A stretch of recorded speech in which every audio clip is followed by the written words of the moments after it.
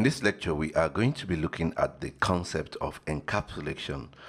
This is a very important concept in object-oriented programming, and I'll indulge you to pay attention. The most basic idea in OOP is that each object, as we have also seen so far in this series, contains some data and behavior, or if you like, you can say contains some data and code. The object takes requests from other client objects but does not expose the details of its data or code to them.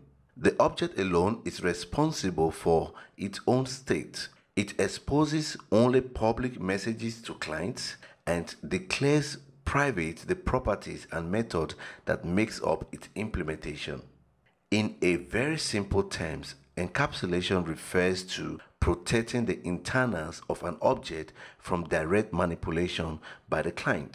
The client can send messages, but the client does not change the bit into the object directly.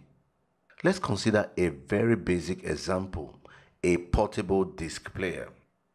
The Denver portable CD player that you see on screen here, it's a very clear example of what encapsulation means. As you can see at the very front of the player, we have some buttons. These are the public method that has been exposed to the client. With these buttons, we can actually interact with the CD player. For example, I can press the open button and it opens the CD player. I can press the play button and it begins to play any media which is inside of the CD player. But I don't really care about the internal workings when I click on the play button. I don't know what is going on inside of the CD player and I really don't care. When I click on the open button, I really don't care what is going on inside. All I care about is that it actually opens the player. I get the end result. So this is what encapsulation means. It means that we allow the clients to perform the actions that they want to perform using messages, but then they don't know how this is actually being done internally. The implementation is hidden from them. I cannot change how the open operation works in the CD player. I cannot change how the pause operation works in the CD player. And frankly, I honestly don't care. I only want to see the result. So this is what encapsulation means in a very simple term. Let's now see how we can actually implement encapsulation in PHP. The way that we basically implement encapsulation in PHP is using visibility or access modifiers. As I've explained just now, the main concept of encapsulation is that we are able to protect the internal working and then expose only public methods to the client. So we don't want the clients to be able to change what is actually going on inside of the program, but then the client should only be able to use what we provide to them, which are the public interfaces. In order to do that in PHP, we use visibility. If you've noticed so far, I've used the keyword public before the property name, and I've also used the keyword public before the name of the functions that we've defined here. When we use the public keyword before the properties of a class, we are saying that the properties can actually be manipulated from outside of the class. And then when we use the public keyword before a function declaration, we are actually saying that this function can be called from anywhere outside of the class. But we are not limited to using just public. We can also use private. We can also use protected in PHP. This is what we are going to be illustrating in this lecture. So we are going to start with private. Change the declarations here to private. So I'm going to say private type and then do the same thing for the others. And then let's scroll down to where we create a new object. I'm going to attempt to access the properties of this object. And right here you see that I can only have access to the pause method and the play method.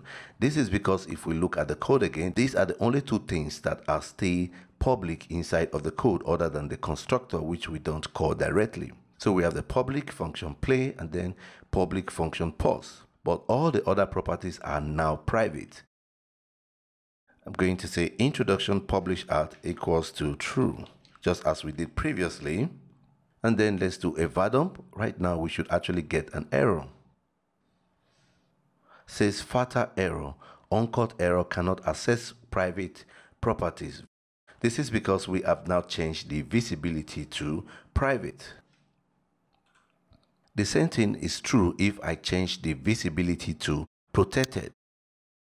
And then let's do a reload on the browser. You can see we get the same error, cannot access protected properties. So the basic thing that you need to understand here is when we declare a property private, it can only be accessed inside of the class. It cannot be accessed outside of the class, or when we instantiate the class, we cannot actually access that object as long as it is private. When the property is protected, they are only visible to classes to which they belong and any subclass. So for example, we have not yet gotten to inheritance, but then we have the ability to actually extend the functionality of this class. So we can create another kind of video, let's say large video, which will extend the functionality of this class. If there are protected properties in this class, then that large video class will be able to have access to those properties. But from outside of the class, we cannot have access. So private means it is only visible to the class to which it belongs. Protected means it is visible to the class which it belongs and any subclass, any class that extends the class that that property or method belongs to.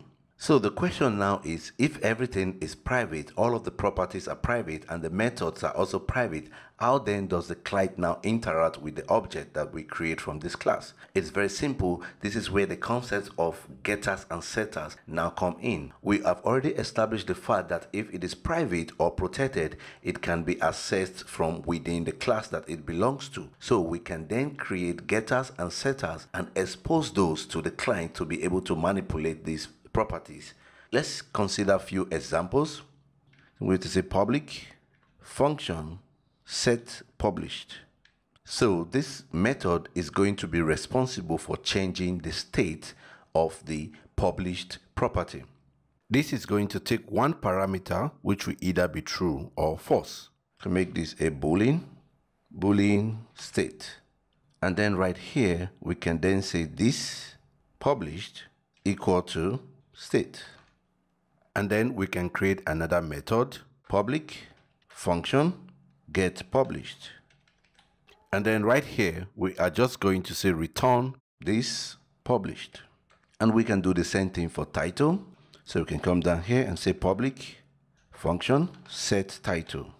And then this is going to take one parameter, which is going to be the title. And then we can say this title is equal to the parameter that is passed in title. Public function get title. And then this is just going to return this title.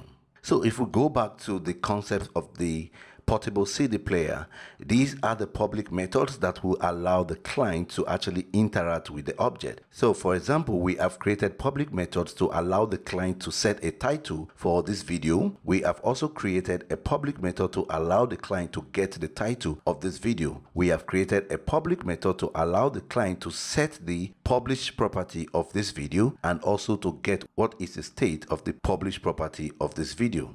So if we look at this method, public function get published, this looks like something that we can actually make private, because if we come back into our play method, we are checking here to see if the video is published, then only we play the video. So we can then come here, set this to be private, and then inside of the play method we can then return this get published, and then we can create one more property here. So let's say private play status. So this is going to track for us if the video is currently playing. So let's come inside of here and change the implementation.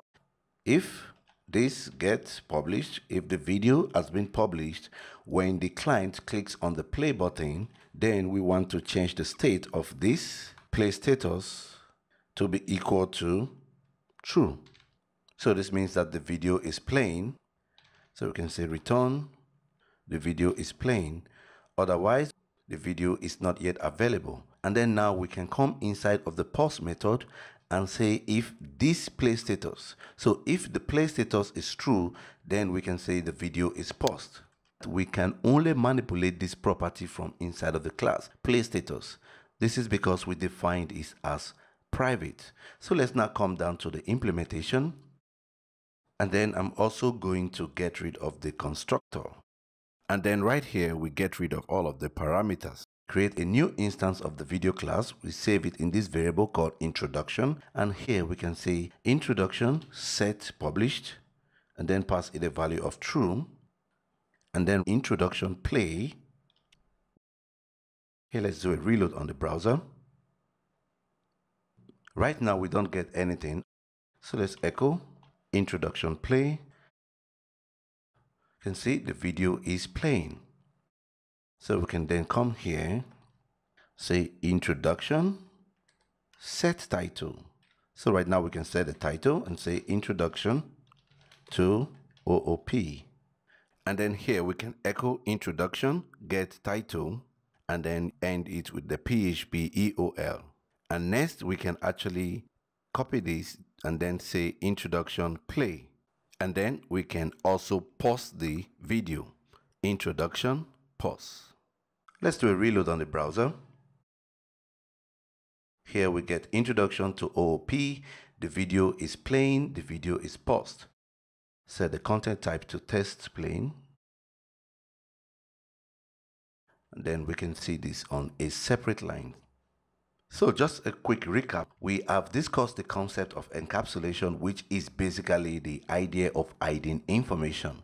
So we hide as much information as we need to hide about the implementation of the object and simply expose some public property through setters and getters that allows the client to actually engage with this object. And we've also seen that when we declare a property private in PHP, or we declare a method private in PHP, it cannot be accessed from outside of the class.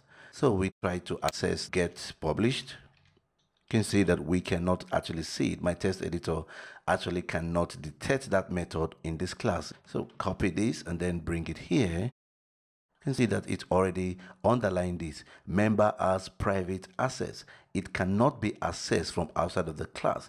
The only way that the client can actually interact with this is using setters. So the client can actually set the public status of the video. So you can set the status to published, and then you can play the video, but then you don't have control about getting when it was published. So this is just a very basic example to illustrate the concept of encapsulation. The whole idea is information hiding. We want to hide as much information as we can hide from the client so that the client only gets what they need to actually perform the operation that we want them to perform. So in this case, we want the client to be able to play a video. We want the client to be able to pause a video, but we do not want the client to be able to change the properties of the video from outside of the methods that we have provided. So we have provided a method to allow you set the title. You don't care about what actually goes on when the title is being set. So what the client does is call this method, pass in the required value. Here we have said you must pass in a string. Whatever goes on in line 23 is completely hidden from the client. The client doesn't know what we are doing on line 23. So this is the whole notion of encapsulation.